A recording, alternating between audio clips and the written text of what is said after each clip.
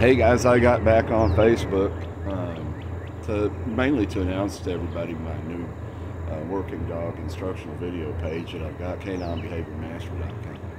But anyway, while I was on there to make the announcement, I guess it wasn't intended for me to be a big Facebooker, because while I was on to make the announcement, I had something roll by on a fishing page I'm a member of. So I went over and made a comment.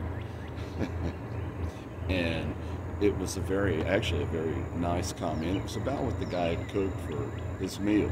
And in the comment, I used a word that's a normal colloquialism here in the Deep South, especially amongst us in Louisiana.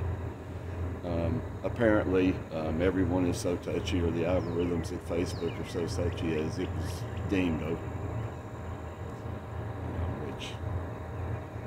I guess they're not going to be satisfied at Facebook until the platform is just completely vanilla, without any kind of anything that could possibly be seen as being derogatory or whatever.